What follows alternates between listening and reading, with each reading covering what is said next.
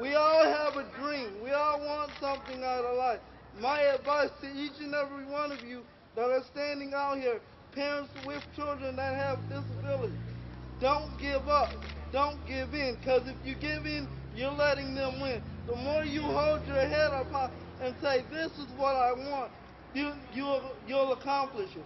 To any parent that has a kid with a disability and are having trouble finding placement for them, it takes time. But the more you talk to your children and say, have faith, believe in yourself, they can accomplish it. And I guarantee you, one of these days, you'll be where you want to be. But it all starts with each and every one of you. We get overlooked because of our disability. And that's not what it's all about.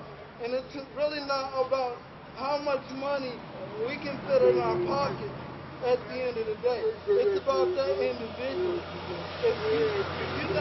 If you guys believe in yourself, you can accomplish anything. And whoever tells you you can't is wrong. It all starts with you. Yes.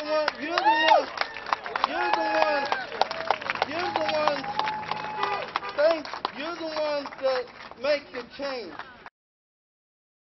This is my dream. I want to become a motivational speaker. I'm pushing myself not only for the people that can walk, but I'm also speaking up for people that can't communicate, that can't speak up for themselves, because they need help too. And we are a nation. Instead of putting the disabled down, we need to lift them up, help them dust themselves up, and say, forget about the stuff people may say, but look at you now. Look how far you come.